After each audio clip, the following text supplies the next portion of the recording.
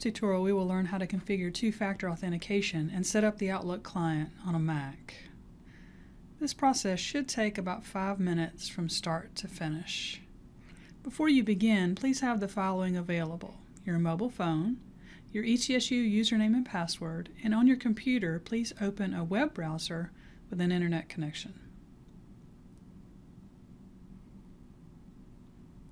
Begin by pointing your web browser to webmail.etsu.edu.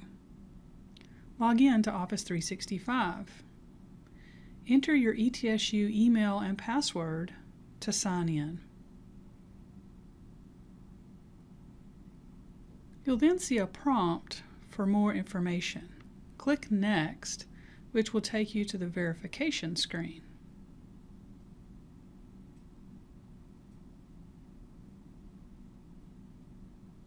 On this screen, please enter your mobile number and then click the method to send the code by text message. When you have entered all your information, click Next.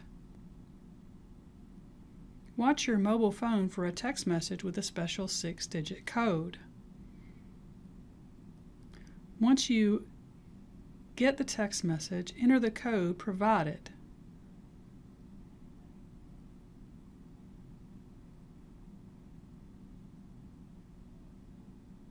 Click Verify.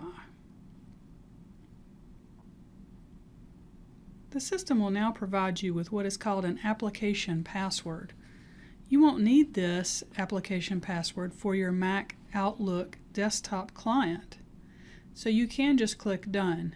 If you are going to set up other applications where you might need this app password, go ahead and copy it to your clipboard. When you're finished, click Done, and your webmail client will continue and finish loading. Now let's set up the Outlook desktop client. So we'll close our webmail and let's open the Outlook desktop application.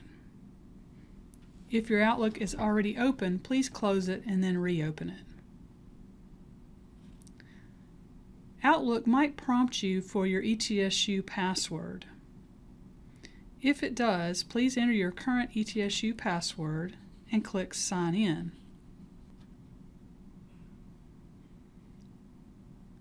Next, Outlook will send you a verification code.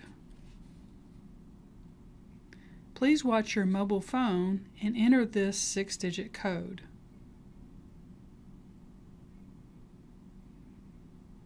Once you hit Verify, your two-factor authentication setup for your Outlook desktop client will be complete. This should be the only time you have to enter this code. If you have questions or problems, please feel free to contact the ITS Help Desk.